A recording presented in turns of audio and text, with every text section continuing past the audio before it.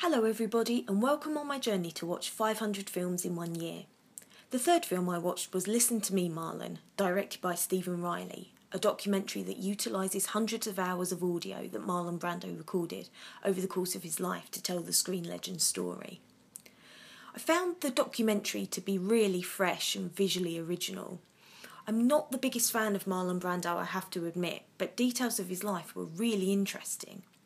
He seemed so lost and confused to me, but by the end of the viewing, I ended up feeling he was just seriously misunderstood.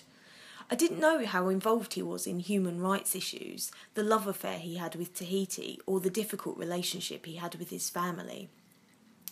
He had some really fascinating thoughts, actually, on why people watch films and why actors act. I found myself agreeing with a lot of the points he made. He really made a lot of sense to me.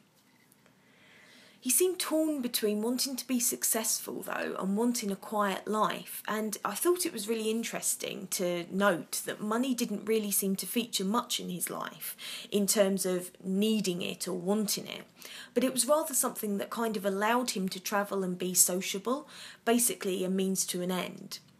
The documentary had a real knack of capturing the soul behind the man, but also the obsession people had with Brando throughout his life, especially when he was young. There was an incredible message included from a fan.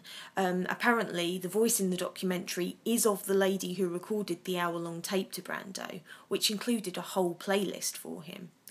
I'm really intrigued to know what Brando's reaction to that would have been when he received it, but it's worth noting that the tape was found in the estate archive, so obviously Brando wanted it to be kept.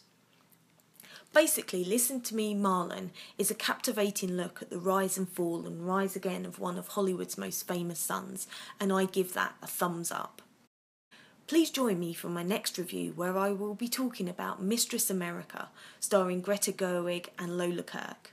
Thanks for taking the time to listen, and I hope to hear from you soon.